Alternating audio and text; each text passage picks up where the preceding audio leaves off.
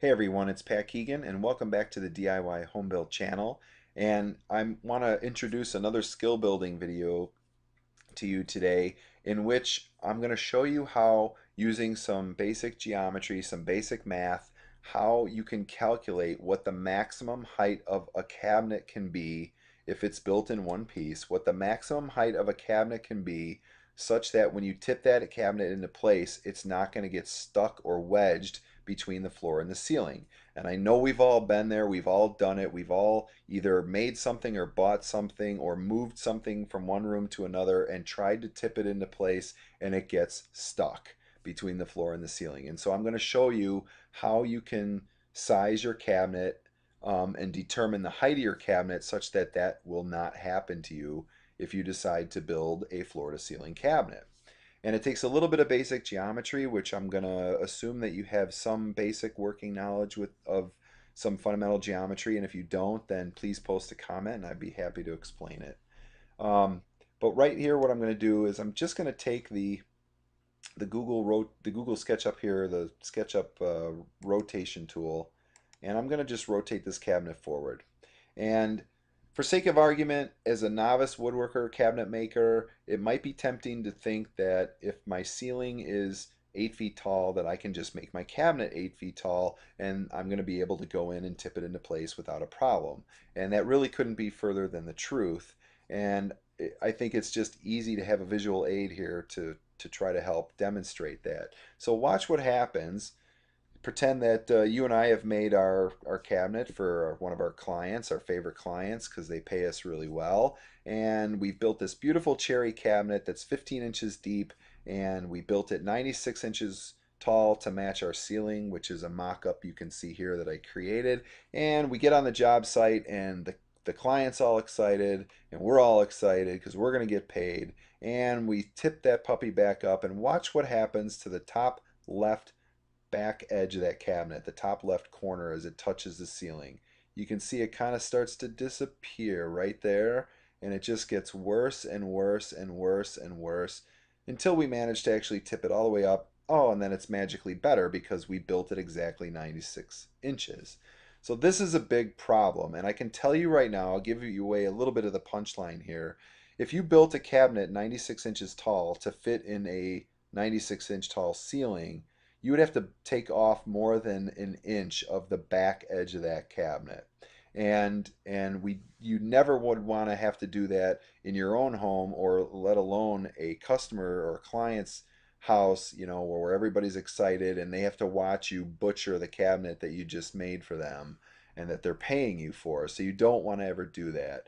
So I'm going to show you a quick way to figure out what the height of the cabinet can be such that you can tip it into a place without it getting stuck. And the reason we want to know this sometimes is because we want to maximize our cabinet space. We don't want to just make a 7 foot cabinet necessarily in an 8 foot ceiling, although you may choose to do that. Or, even worse, try to guess what the height of the cabinet would be and then hide the rest with crown molding, which you would do anyway. You would want to maybe hide the little gap at the top. But essentially, we want to try to maximize the amount of cabinet space we have. And so in order to do that, you should understand how this actually works. And I think this will actually help you, even if you're out buying a piece of furniture at a store or something like that. Is it going to fit? The first thing you want to ask is, am I going to be able to tip this thing into place without getting stuck? So this will help you. So I'm just going to tilt this cabinet again, further out until it's just about touching the ceiling here at the top edge. And I wanted to point out maybe something that's not very obvious the first time you see it, is that when I tip this cabinet into place, I'm going to set it on the front edge and I'm going to tip it up into place. And the first place that would come into contact with the ceiling is the back edge. And I'll call that the top left corner, or the top back edge. And so if I just kind of draw a line here from the front bottom edge, which is going to be resting on the floor, to the um, top back edge, what do I know about that line here that I just drew? And I'm going to call that line, while you think about that, I'm going to call that line C.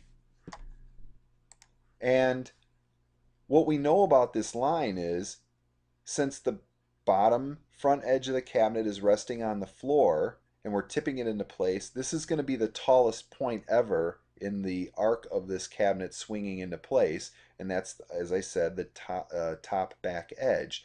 What is the maximum height that that can be and clear the ceiling? Well, it's just the ceiling height, 96 inches. So I know that C here, the maximum height that C can be, and it says a little bit different measurement here because it's not, I'm not exactly on the ceiling, but it's 96 inches.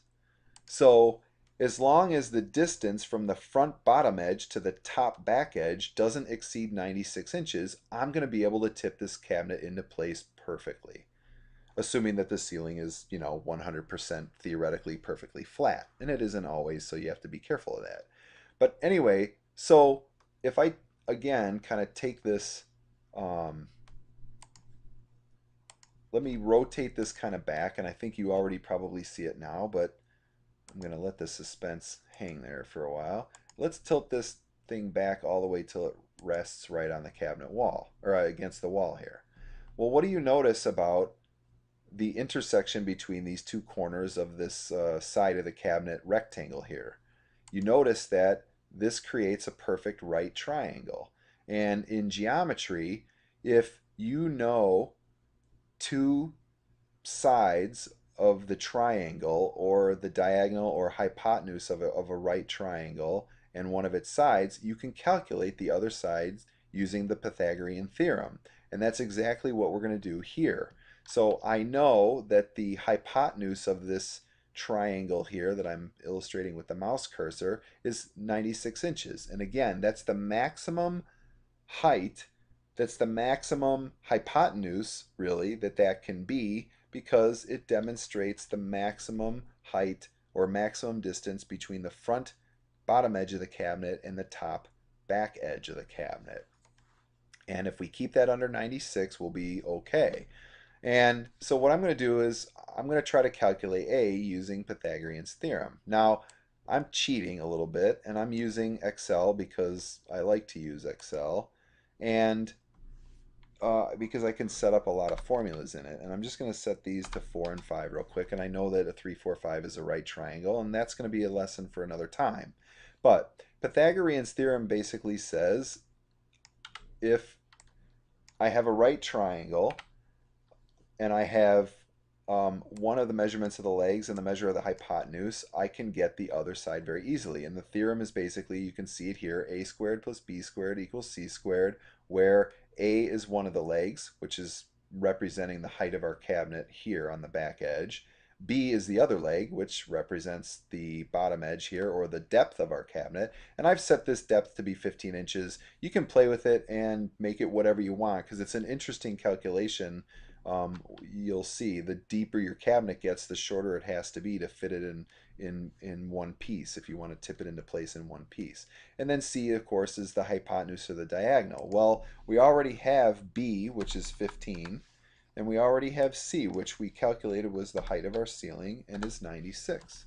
So you can do this with a calculator or math. I happen to write an Excel formula here to very quickly do Pythagorean's theorem, and I actually did it the long way because I know that it has it in here somewhere. I just didn't find it quick enough. So if I take the square root of 96 squared minus 15 squared, if I do that math and then I take the square root of that number, I'm going to actually get what the distance is. And since I wrote out the formula, you can trust me that I wrote it out properly. Let me just fill in the values. So I calculated B is the depth of our cabinet, and that's 15.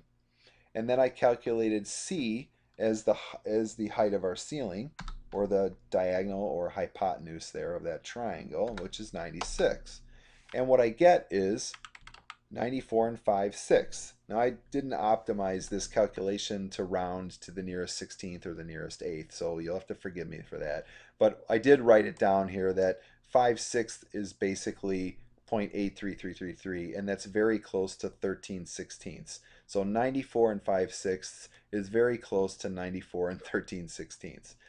Anyway, the point is, you can very clearly see that the height of our cabinet cannot exceed 94 and 13/16 if we want to build that cabinet as one large cabinet and tip it into place and expect to clear the ceiling.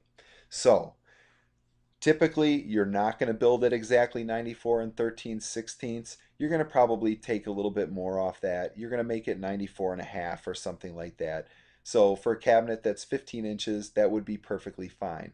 Let's just say though that your ceiling's not perfectly 96. What if you measure and the lowest spot is 93? So we'll put 93 in here. I still want a 15-inch deep cabinet. Oh my gosh, look at this.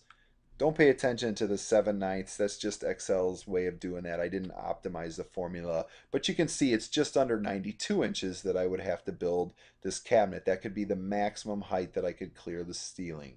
So um, you can also play with the width if I wanted 24 inches and I have a 93-inch high ceiling. So you're always going to want to measure the ceiling, and you're always going to want to know the depth of your cabinet. And if you do that, you can always calculate what the maximum height that your cabinet can be. So anyway, I hope that was clear an explanation. I tend to repeat myself a few times just so I hopefully say it the right way that it clicks with everyone. But it's a very interesting geometry problem and very useful when you're making cabinets that go floor to ceiling so that you can optimize or maximize the amount of cabinet space.